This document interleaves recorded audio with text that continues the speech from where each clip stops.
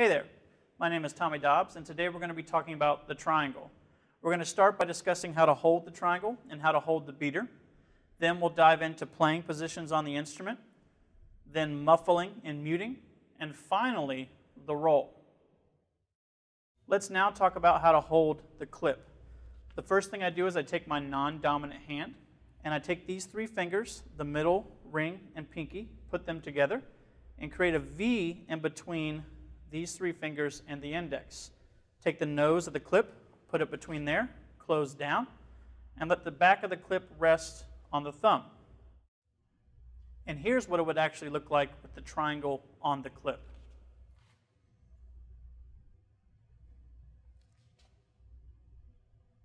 Let's talk now about how to hold the beater.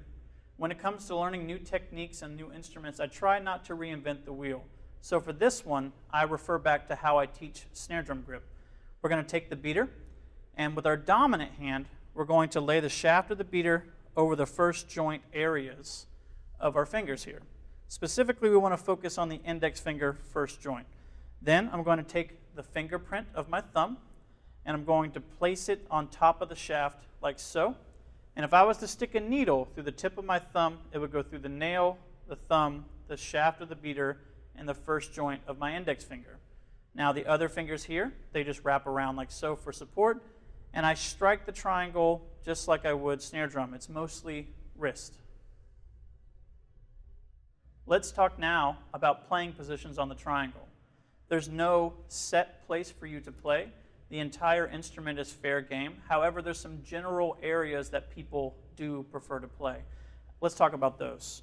First one will be this bottom arm right in the center.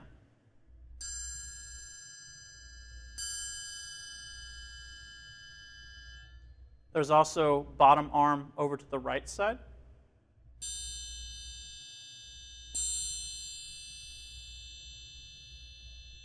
And I'll call this the right arm.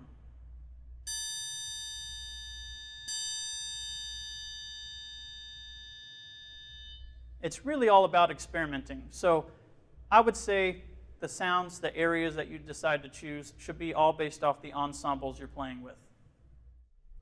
Muffling or muting the triangle can be a lot of fun because now we can match the note links of those instruments around us.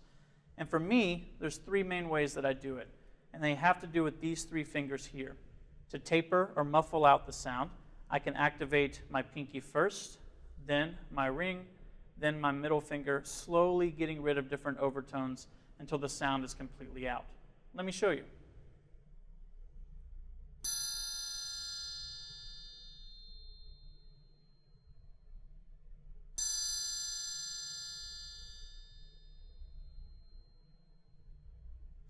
And if it's a quick muffle or a mute, I simply lean my hand forward. And then all three fingers muffle almost immediately.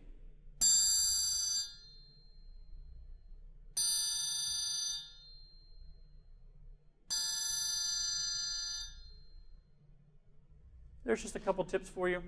Either way, give it a shot and see if you can match the note links of those around you. Let's now talk about the roll. But before I dive into my long roll exercises and my metered roll exercises, I want to talk to you a little bit about how to prep the roll. The first thing you want to do is put the beater in between the bottom and top arm, and you need to pick a side. Either you're going to start up or you're going to start down. But there's no prep involved. It's just right in the middle and go down, right in the middle, or go up.